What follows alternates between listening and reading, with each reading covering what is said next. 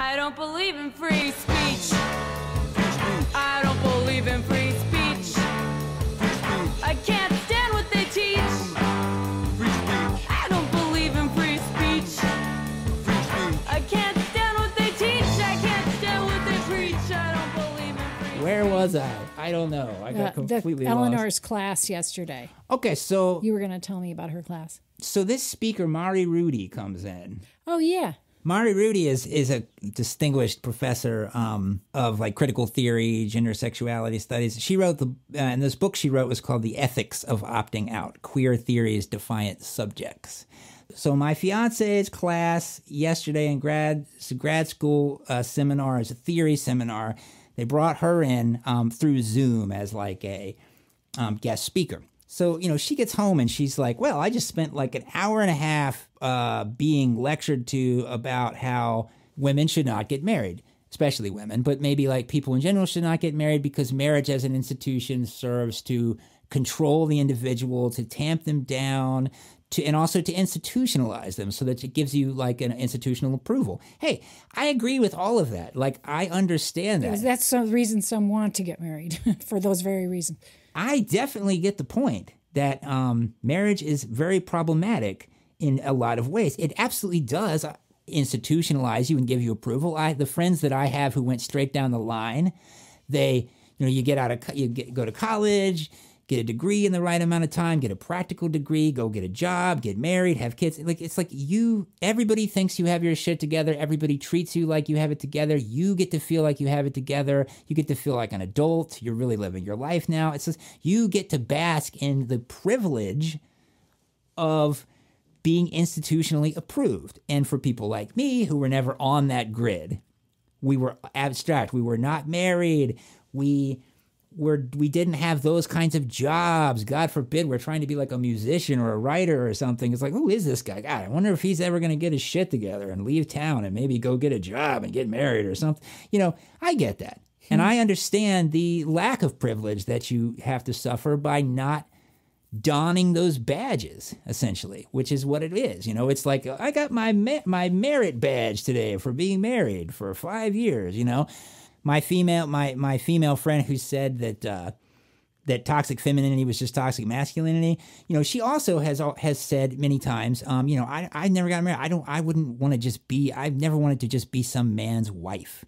I think what a sad way to have to see that. Well, of course you never got married. If that's the only way you can see it, like in every relationship, no matter how much somebody loved you and tried to be a part of your life, you always saw him as oppressing you and colonizing you. Well, of course you're fucking miserable, and maybe a lot of those men did do that to you and you should pick better men. But of course, that's not your fault either.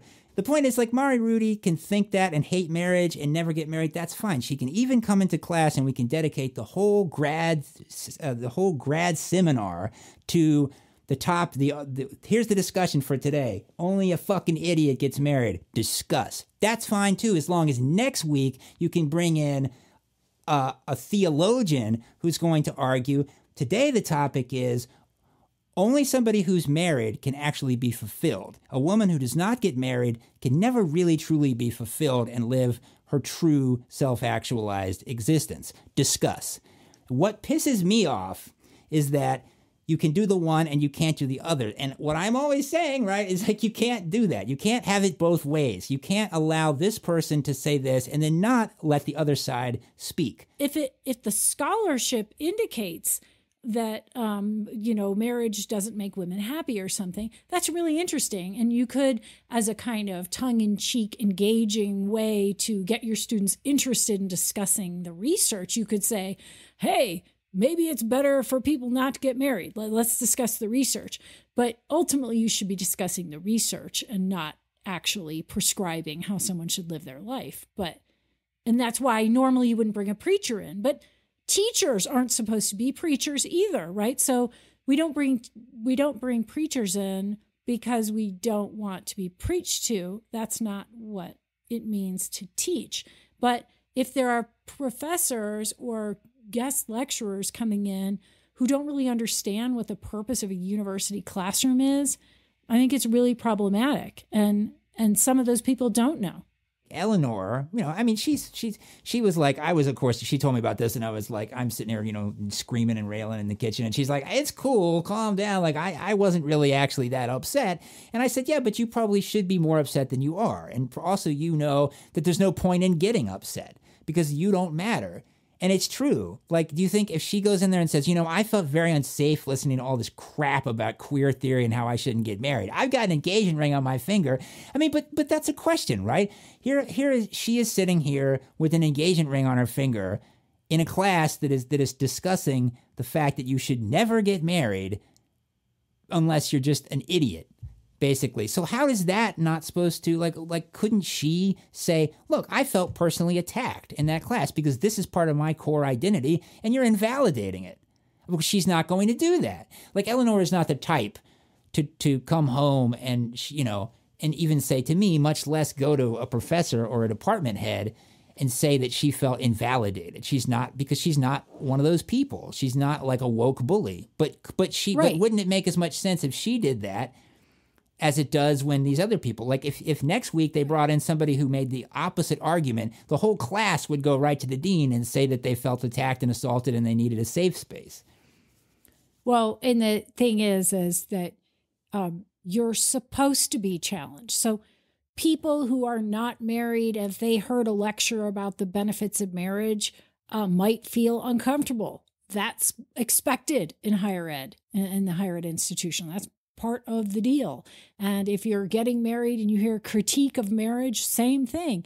It's expected that you're going to feel uncomfortable and you do some soul searching or you rethink your assumptions. That's the deal. So again, yeah, if you don't want the married people or the engaged to be married people complaining that their feelings were hurt, then you can't do that the other way around. So I think it's a question of, the bigger question is, what is the purpose of the university? It is to have, civil debate about contested issues and to be exposed to different perspectives that might rattle your cage. And that's the deal that comes with the territory. And you shouldn't have to skip class that day or complain that your teacher made you feel unwelcome. You're supposed to be able to expose yourself to those things. Like, another one of her professors who we discussed last time, a race theory guy, he routinely dismissed class. He said at the beginning of class, just so you know now, I will always cancel class when there is a, race-related important event going on campus. You will never be expected to come to class when there's something socially important that you should be taking part in out there. Because there was some sort of a Black Lives Matter event, and he canceled class. And I'm going, okay, here's the thing. No, that doesn't work. Because you know why it doesn't work? Because then when the other guy, who is like a conservative Christian professor, if there's any of those left, he says, we have a religious speaker coming to campus who's some anti-abortion religious speaker. He's coming to campus and no class. And I'm going to cancel class. I want all of you to go to this, and I will give you extra credit for going. And just so you know, I will always cancel class when a pro-life speaker is coming. That guy would be, if not murdered, he would be out of a job pretty quickly. But certainly people would be calling for his firing immediately. There's no way you could get away with that. And that's the thing, is that, we just cannot continue. We just can't keep going with this hopeless double standard, They're also not playing fair. They're playing Calvinball. Like, if you ever read Calvin and Hobbes, they always play this game Calvinball, where they just keep changing the rules throughout the game to privilege whatever's going on with them in that second. So they'll go, I tagged you. Calvin will say, I tagged you. And Hobbes will go, no, but this is actually the reverse zone where anything you do counts in reverse. And then Calvin goes, oh, well, actually, but that didn't count because you just stepped into the frozen time zone where, and they just keep changing. They keep making shit up so that whatever's happening, you just keep winning. And even when you're losing, you just change the rules so that suddenly you're winning. And that's Calvinball, and that's what these people are doing constantly. Stop saying that you're battling for equality and equity. You're not. You just want to be the one with the power. You just want to be the ones who are in charge. When anybody says they want it to be fair, what they mean is they want to be the ones who are winning. Yeah. Well, so there's two things, that I want to say in response. That one is, of course, we know it's different to be in a part of the majority culture and then yet find yourself in a situation where that majority culture or assumption is being attacked. It isn't a reminder of how in all aspects of your life, your identity is attacked. So we know it's a little different to be straight and to hear heterosexuality and marriage attacked than to be gay and to hear a message about that's really anti-gay when you may have heard it growing up in your family, you may have heard it in church, you may have heard it in the public school system, right? So there's still a difference there, and I get that. I don't think we're saying there isn't a difference. But look, if you want to be able to critique heterosexual marriage, then you can't go crying foul when somebody critiques something that's sacred to you. You have to be able to put up with it. And a student of mine just recently contacted me and was mad that a big discussion was happening with a lot of students, and that some people mentioned their religious traditions, and that maybe that sounded like they were anti-gay because they identified themselves as part of a religion. And no one said anything that I would argue was out of bounds. And if someone tells me they were raised a fundamentalist Christian, I can't say, don't say that, right? I mean, they're allowed to say that if they have free expression rights as students. But the gay student contacted me saying, it's such a pain that I have to put up with this in discussions. I have to listen, and you're not moderating the discussion well enough because you're not telling these people not to say this. And what they're saying is debating my existence. And I kept thinking, well, wait a second. I don't remember anybody debating the existence of homosexuality or of anyone on the LGBTQIA plus spectrum. It was more that it was sort of that this sort of burden the student bears. And I get it. It can be emotionally exhausting. But at the same time, how do we secure the right for people to have debates? And it's going to mean that sometimes you're offended, whether you're offended because they're criticizing heterosexual marriage or you're offended because they're criticizing gay marriage. So how do we, how do we square that?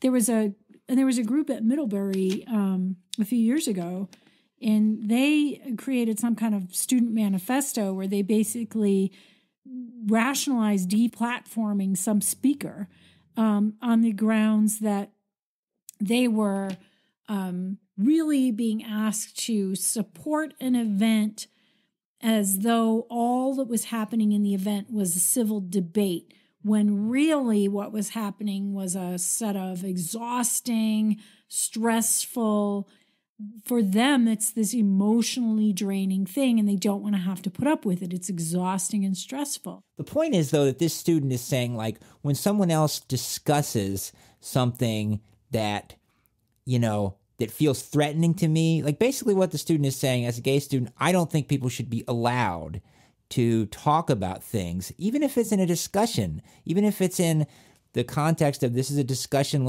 how do we feel about this? You shouldn't even be allowed to do that because it makes me feel threatened.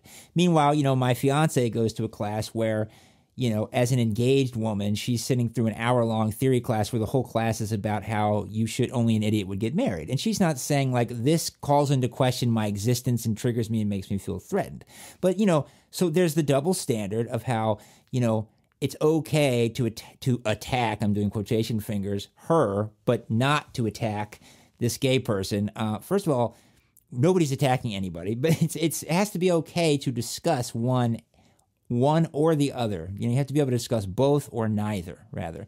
So there's that one overstatement of harm, and just the hypocrisy of, just having it both ways. We can't talk about things I don't want to talk about. It's like being in a nightmare relationship where, they'll just keep forcing you to talk about everything you don't want to talk about, and you go, well, I'd like to talk about this, and they say, you have no right to ask me that, or I'm not going to talk about that. And that's the thing that has happened now, where even to acknowledge the existence of a different point of view, even even if you're saying, I'm not even making this point of view, I'm not even making this argument, like what happened with, that thing with Lindsay, what was her name? Lindsay Shepherd, was that her name? Yeah, right. Well, so she in Canada. And she just played like something from a debate show. She literally played a clip that had televised,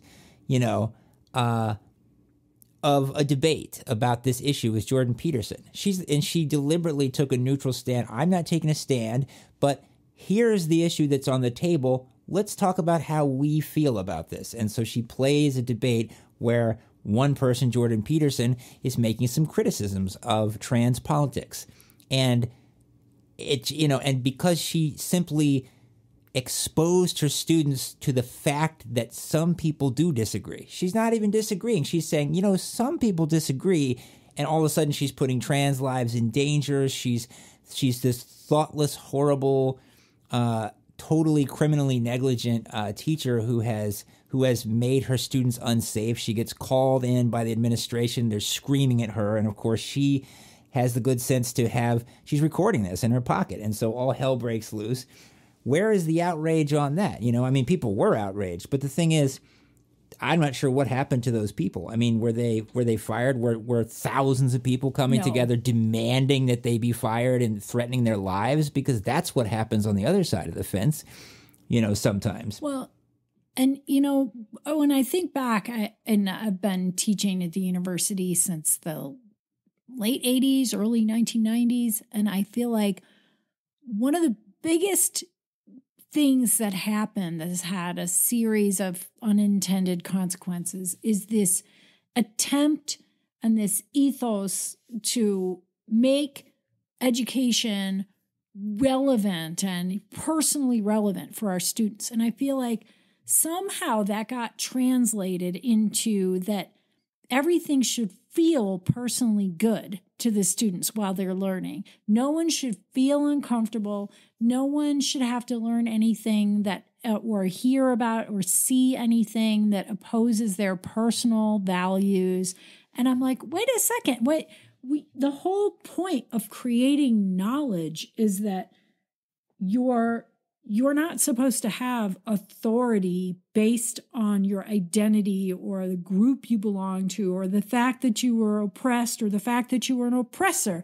That's not supposed to be how we determine what knowledge is true.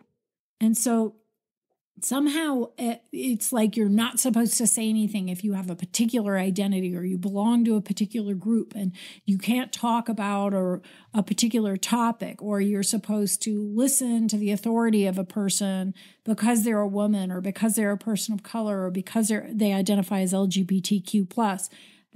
And this is just so dangerous because that isn't how knowledge is constructed, right? It should be whatever knowledge claim someone makes should adhere to specific methods, and it should be found to be true by people without regard to their identity. But we've used identity now as a sort of and the personal authority of your experiences and the life you've lived as a sort of way you make knowledge. And we have students come into classes to have their identity validated. Whereas, like, I'm sure your fiance wasn't going to that theory class hoping that being a heterosexual person about to get married was going to be validated anyway, right? But there are people who are looking for a kind of validation. And so they take these classes, and it's different from, like, you go take a class in theoretical physics. There's not like a personal validation you're looking for, right?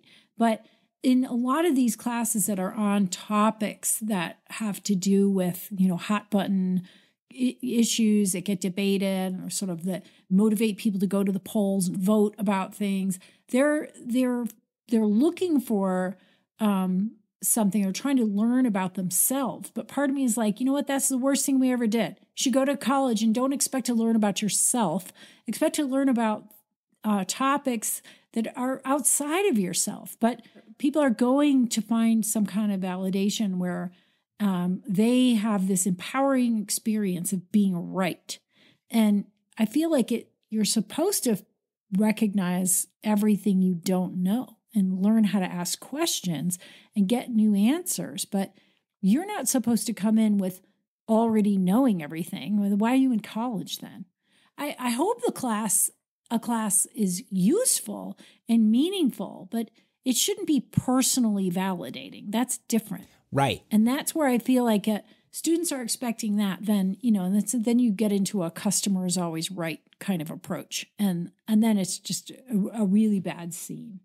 There is this strong current of gender essentialism that's underpinning all of the gender relativism that is being, it's like they're out there going like, there's no such thing as gender. Don't we all agree? Am I right, ladies? Like that doesn't work.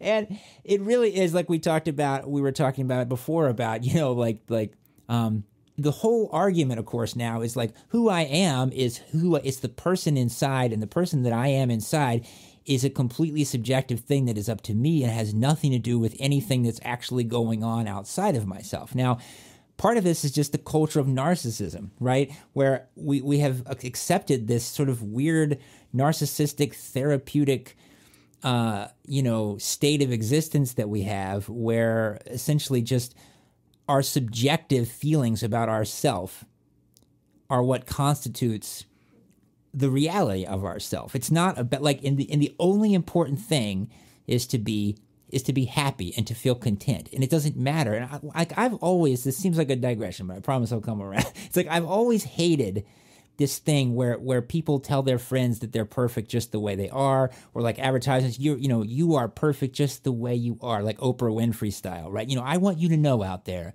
whoever you are, all of you, you're perfect. I love you.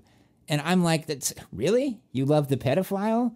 You love the guy who's selling crack to an 8-year-old right now. Yeah. You love that person? Do we? Or your employee who doesn't show up to work 7 days in a row and expects to still collect the paycheck. Exactly. And get promoted like everyone else. The guy who's beating his wife out. And I feel the same way about like the signs. I could walk out my door right now and there's going to be a sign in a yard. Within 3 yards, I'll see it. The sign that says, "In this house, we believe," and it says, everybody's voice counts. And it's bullshit. Everybody's voice doesn't count. The sort of like equity inclusion thing of all religions and no, that's not true. It's all the people that we've decided are right. Those people need to be listened to.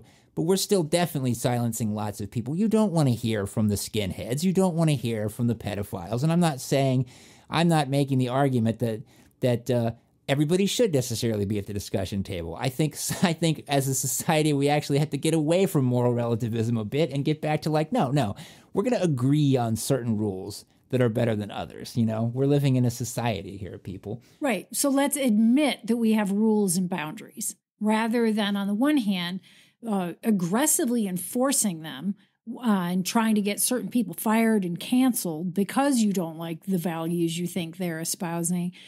And then at the same time, wear T-shirts and carry signs that say, "Oh, I listen to everyone and everyone's included." And, it's certainly if they're interested in inclusion, they're often not particularly interested in the inclusion of a variety of viewpoints, right? Like they're interested in racial diversity, but not viewpoint diversity. They're interested in sort of gender and sexual diversity, but not viewpoint diversity. So, we do have these very specific boundaries and then aren't willing to admit it, which makes it even more annoying and frustrating. What got me going on this essentialism thing was, who you are determines everything about you. Like the personal is the political. Is it just part of this personal is political problem again? So you have, who is that professor who we decided he's not a cool person, so we've canceled him. Like MIT won't let him come. Oh, Dorian Abbott. Yes. Was canceled for a very prominent lecture at MIT. And it was because he had, at some point in the year earlier, given some presentation on YouTube that people knew about that was criticizing the diversity, equity, inclusion efforts in either his specific department or in his whole field, because he had some data that showed that women were getting way more of the scholarships and or postdoc opportunities or some kind of opportunities that are, that help propel your career. And based on the number of them in the pipeline with PhDs, they were getting a disproportionate number of them. And so he was like, well, let's admit, you're not just like making sure you give women a fair share. You're actually discriminating against men and for women. And for that, he was seen as like anti-affirmative action and anti-DEI and, bad person, and also someone who would very likely discriminate against his women students, despite the fact that he just presented against discrimination, that the women students wouldn't be safe in his classes and they needed to take different professors for their classes. Wow. And that's what happens a lot. Whenever somebody voices an opinion about something, there was an economics professor a couple of years ago who gave a criticism of women's studies. And next thing you know, there's people saying that if they're women, they're not safe to take his class, even though there's no evidence that he ever did grade discrimination based on sex or gender. But there's this assumption that if you even think that, or you have a critique of women's studies, you must be flunking your women's students because you're such a misogynist. Yeah, you're probably a rapist too. I mean, well, look hard enough, right? Well, and it's that overstatement of harm again, where if you have a problem with what I'm saying, then you are like literally placing my life in danger. Yeah, it's insane. Really important thing for us to realize is that, we are then going to cancel Dorian Abbott's lecture, which has nothing to do. It's not a lecture on equity. It's not like he's coming to MIT to stand up and say, stop affirmative action. He's lecturing on something that has nothing to do with that in his field of expertise, which, considering it's a high profile lecture at MIT, is probably a pretty important lecture that people should hear. And we don't want to hear what he has to say as a professional because we've decided he's a bad person. Let me ask this question.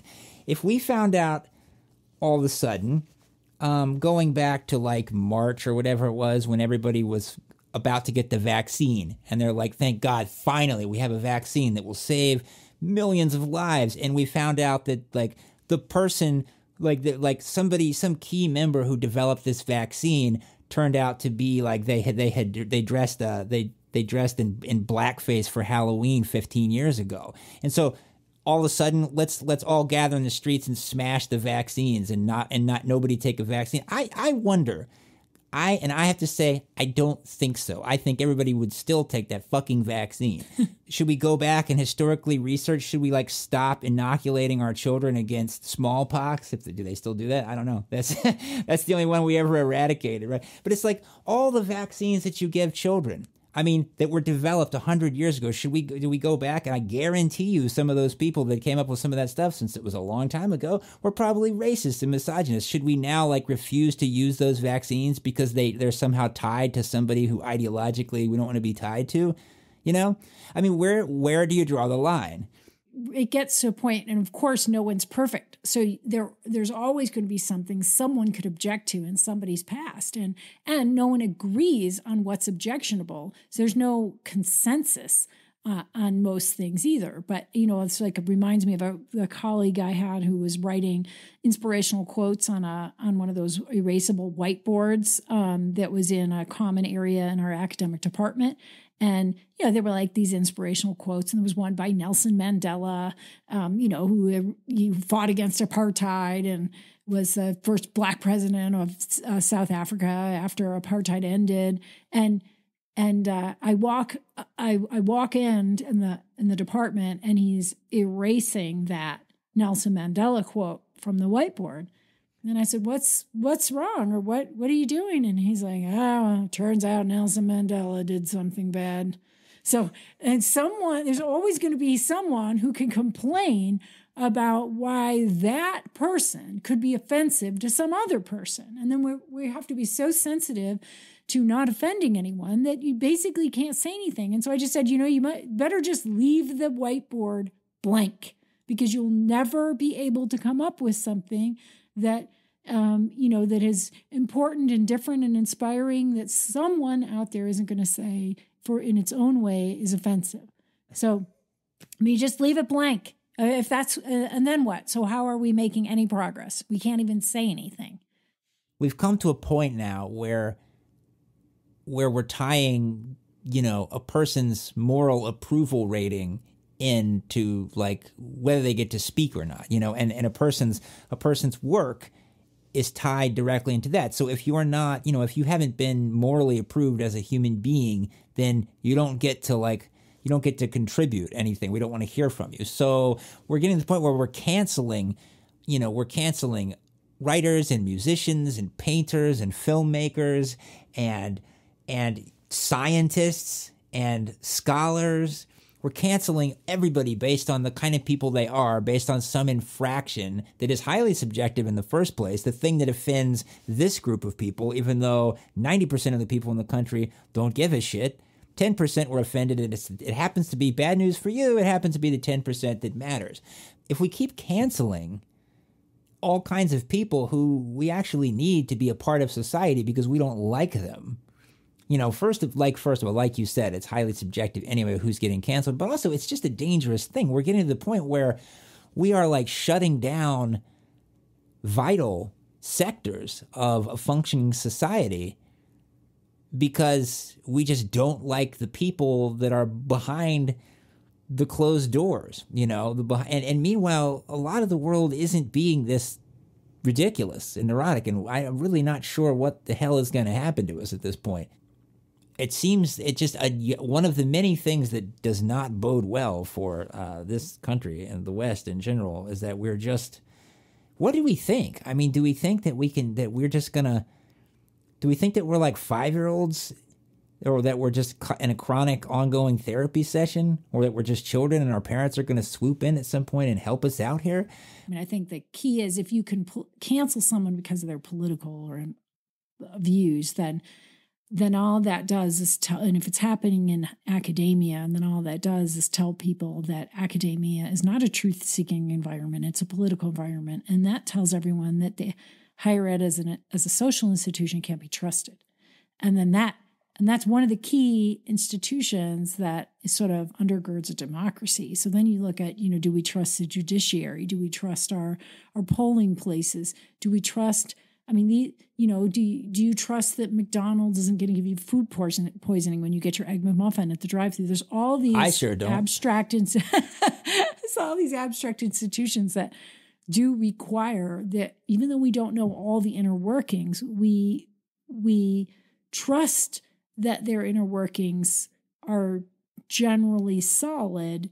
It should be, yeah, but that's a really, a great encapsulation of that you just gave there, and it really does, just really quickly, I think for me, that's been a topic very much in my mind, and for me the breaking point came, during the pandemic. I think the pandemic, people have talked about this before, is one thing that really robbed us of our trust, because I think all along we've always kind of felt like, even though we sit there and we go, God, America sucks, God, this fucking country, but actually down deep, all the people who just love to, even the flag burners, they're still kind of glad they live in America down deep, because they know that like when the shit hits the fan, we have this trust that, this is America, like nothing that bad could happen, like they wouldn't let anything too crazy happen, And the thing is, all of a sudden, like the pandemic hits, and everybody just expected, like, well, they'll do what they need to do. This couldn't happen here, and then it did. Finally, it did. And then you also get Trump at the same time doing things where we're all going like, well, he can't do that. He can't get away with that. And actually, yes, he can. Oh, he said that. Oh, surely we got that on tape. That'll be it for him. Nope. People don't even seem to notice. And you just keep losing faith. And then for me, when the Black Lives Matter thing hit, and my first reaction was like, because this is in the middle of the pandemic where people, like religious people, are just being like, just mercilessly mocked and just threatened, in the media, everybody going like, God, these fucking Christian people in the middle of a pandemic getting together to have a religious service, this should be disallowed. These people should be put in jail. And then the Black Lives Matter thing hits. People are out in the streets, in the middle of a pandemic, literally violating a legal curfew to do this. And then somebody, and then the institution, right? Was it the lady in the CDC? Who was it? But like top level scientists are saying like, this is okay because racism is just as dangerous as COVID and we're going to give them a pass. And that's when I said, that's it for me. I'm out. I'm going to expatriate. Like, I fucking had it with this country. Because for me, as a germaphobe living my worst nightmare in the middle of a pandemic and watching as just everyone is scared to death to go outside, there's literally a curfew. People are, there were, like I said, there were those things where religious people had gatherings and just were so just crucified, in the press. And then a bunch of people go out there and decide to have a protest. And I'm not mocking the seriousness of it, but I'm saying you have to take it in the context of it being in the pandemic and the fact that at the institutional level, they said, that's okay. It's okay to put everybody's lives in danger because your platform is more important than everyone else's lives.